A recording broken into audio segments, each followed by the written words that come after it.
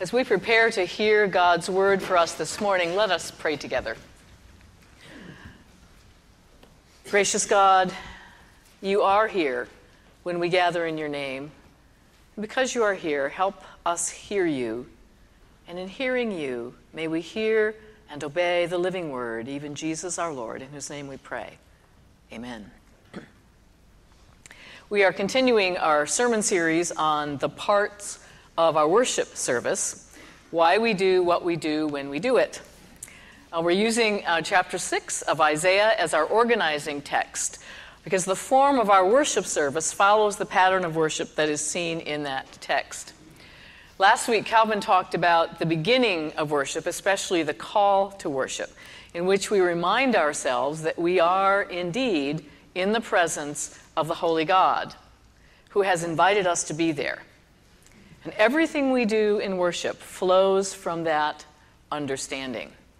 Today we're going to be looking especially at the prayer of confession. And so we're going to begin again today with Isaiah's amazing vision of being in God's presence in the temple, from Isaiah 6, verses 1 to 8. Hear the word of the Lord. In the year that King Uzziah died, I saw the Lord sitting on a throne, high and lofty, and the hem of his robe filled the temple. Seraphs were in attendance above him. Each had 6 wings. With 2 they covered their faces, and with 2 they covered their feet, and with 2 they flew. And one called to another and said, Holy, holy, holy is the Lord of hosts. The whole earth is full of his glory. The pivots on the threshold shook at the voices of those who called, and the house was filled with smoke. And I said, Woe is me! I am lost, for I am a man of unclean lips, and I live among a people of unclean lips. Yet my eyes have seen the King, the Lord of hosts. Then one of the seraphs flew to me, holding a live coal that had been taken from the altar with a pair of tongs. The seraph touched my mouth with it and said, Now that this has touched your lips, your guilt has departed, and your sin is blotted out. Then I heard the voice of the Lord saying, Whom shall I send, and who will go for us? And I said, Here am I, send me. We now go from this extraordinary vision of Isaiah's in the temple to the day-to-day reality of the fisherman Peter. I'll be reading from Luke chapter 5, verses 1 through 11, and I'm reading today from the Message translation of Scripture.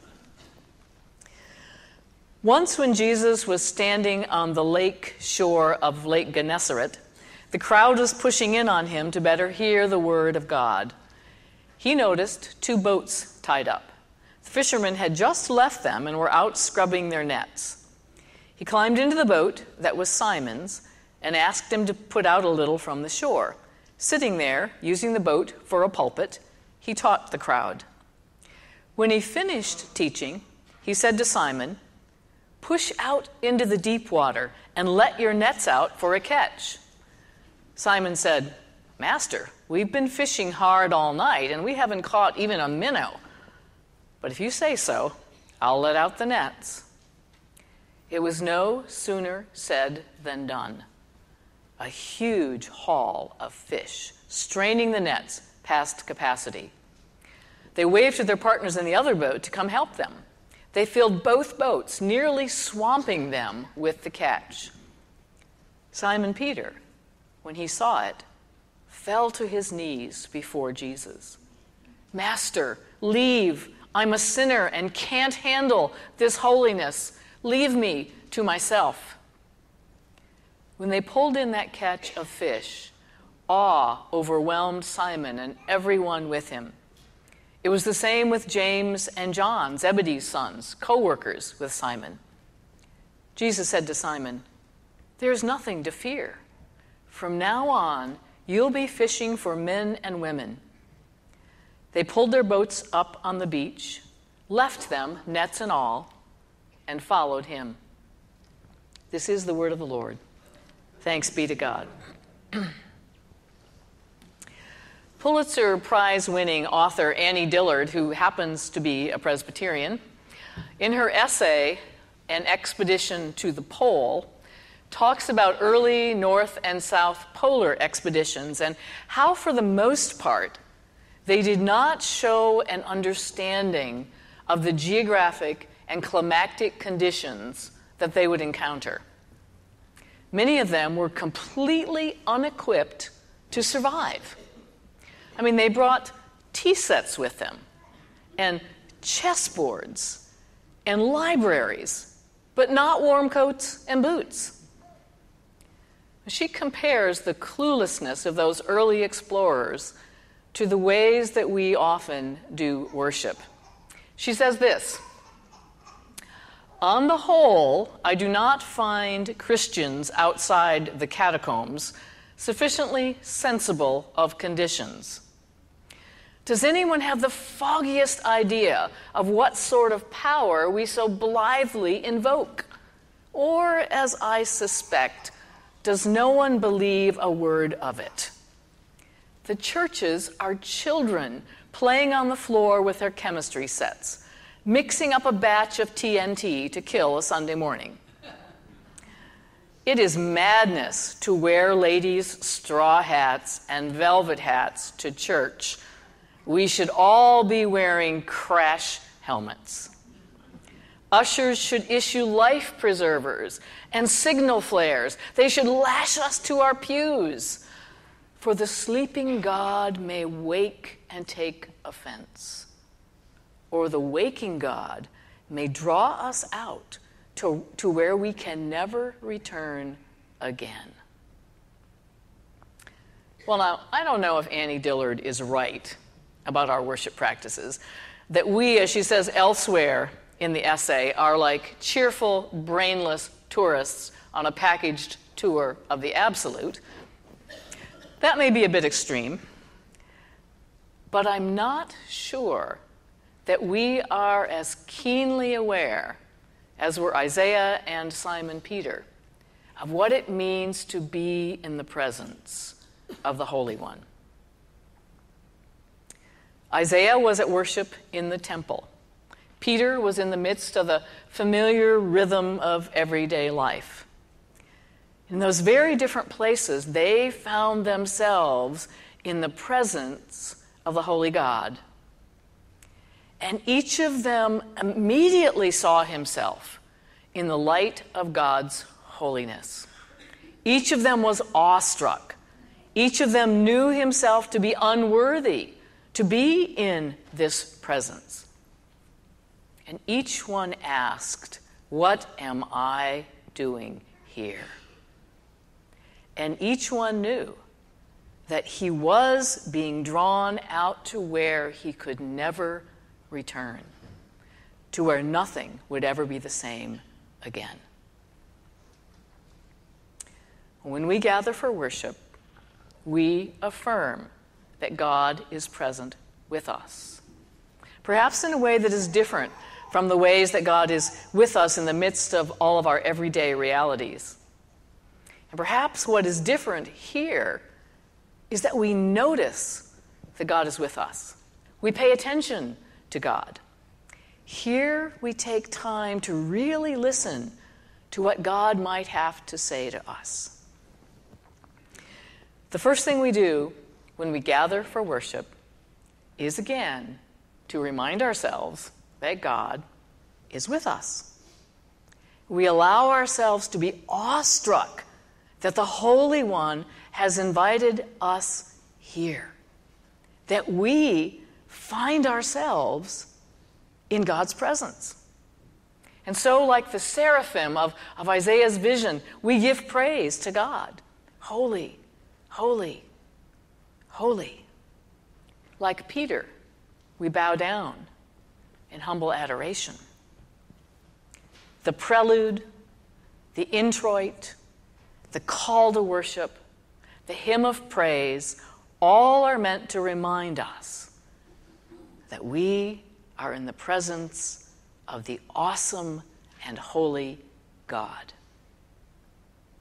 And then, right in our worship service, built right in there, is the what am I doing here moment. The woe is me, I am lost, for I'm a person of unclean lips moment. The go away from me, Lord, because I am a sinful person moment. And we call that the prayer of confession. It's our look at ourselves in the presence of the Holy God. And it undoes us. It undoes all our illusions about ourselves. Now, we may be able to look at ourselves in comparison with our friends or our neighbors or our spouses or the other people sharing the pew with us this morning and think that we are pretty decent folks. And we probably are pretty decent folks. But in the presence of the holy and righteous God, all such comparisons mean nothing. Here we confess that we have not met the standards of the holy, loving, and gracious God. We have not been the people that God has called us to be. And so with David, the ancient king of Israel, we confess and we come to understand, "O God, against you alone have I sinned and done what is evil in your sight." Here we know we are not who we pretend to be. Finding ourselves in the presence of God elicits confession.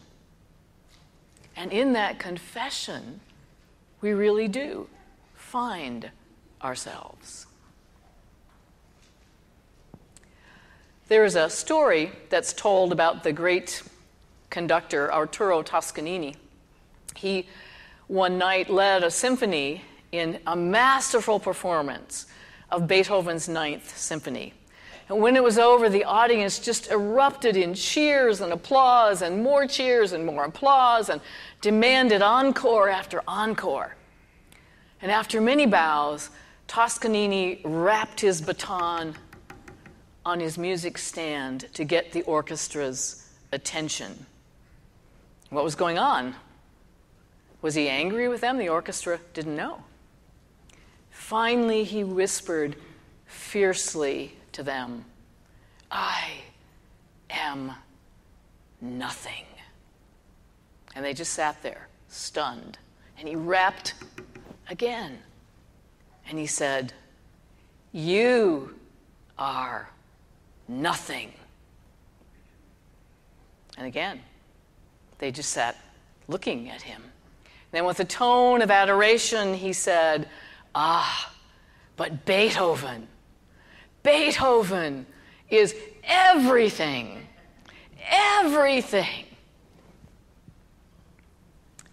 In confession, we acknowledge we are nothing. God is everything. Well, I can imagine about now, some of you are thinking, wow, that's a real downer. Am I supposed to come to church and leave feeling bad about myself, or even worse than I already do? Am I supposed to regard myself as nothing? Is that how God wants me to look at myself? And some of you may be thinking, well, Toscanini may have felt that he and his musicians were nothing, but that Beethoven symphony would not have gotten played without them. What is so great about both the biblical stories for today and about our order of worship is that none of them stop with, "Woe is me, what am I doing here?" Of course, again, we do see ourselves as we are in the presence of the Holy God, and we confess our unworthiness.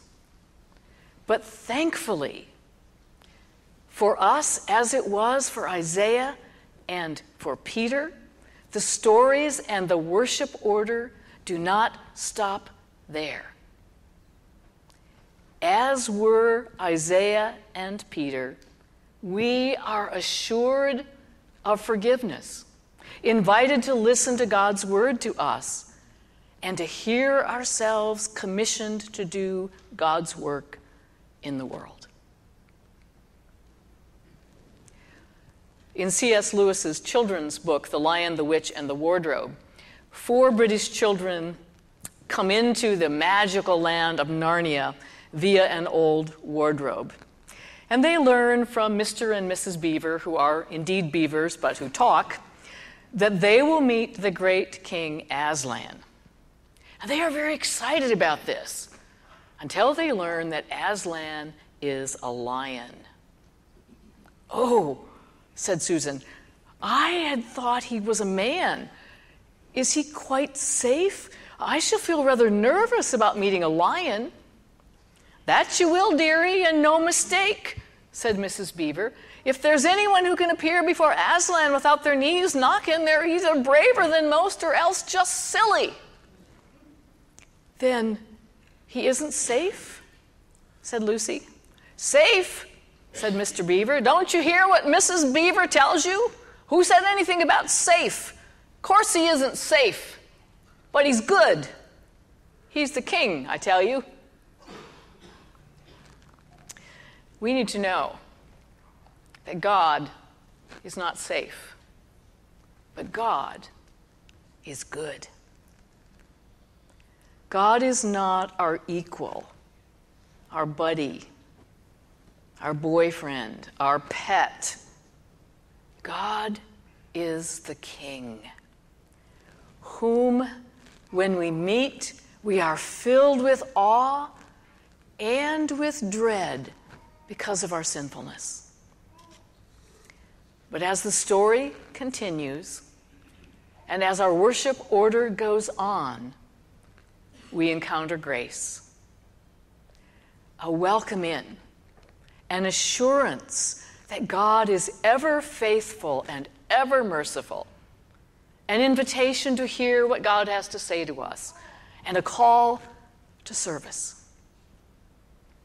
As theologian John Oswalt writes, "God does not reveal himself to destroy us, but rather to redeem us and to use us for his purposes in the world."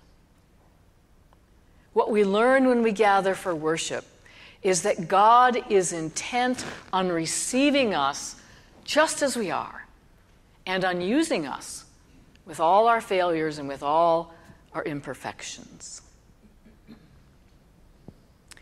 Annie Dillard has a bit more to say about our worship.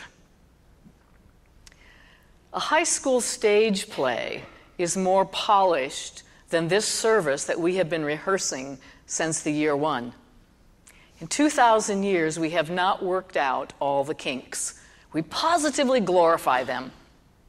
Week after week, we witness the same miracle, that God is so mighty that he can stifle his own laughter. Week after week, we witness the same miracle, that God, for reasons unfathomable, refrains from blowing our dancing bear act to smithereens. Week after week, Christ washes the disciples' dirty feet, handling their very toes, and repeats, "It is all right, believe it or not, to be people." Several years ago, when I was teaching a confirmation class, I asked the young people to write responses to some questions about worship on some big newsprint graffiti sheets on the wall. One of the questions was something like, "What do most of your friends think about worship?" One young man wrote, "That it's for losers with nothing better to do with their time." It's for losers with nothing better to do with their time. I surprised the class by saying, that is a great understanding of worship.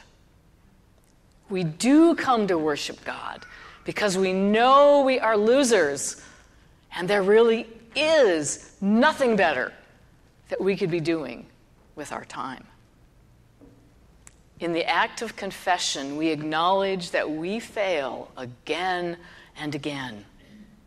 We acknowledge that we are losers who need the forgiving grace of God. In the act of confession, our dirty feet, our cruddy toes are washed clean. We are not left as we were. And those who have been cleansed by this kind of grace are sent out to a world that needs to be put right. Our gatherings here on Sunday are for the purpose of worshiping the Lord God the rest of the week. It's here in church that we are reminded of who we are and who we represent in the day-to-day activities of our lives. Isaiah and Peter, full of awe and astonishment and a deep sense of unworthiness, were chosen and called and cleansed and commissioned. And so are we. And that is exactly what we are doing here. Amen.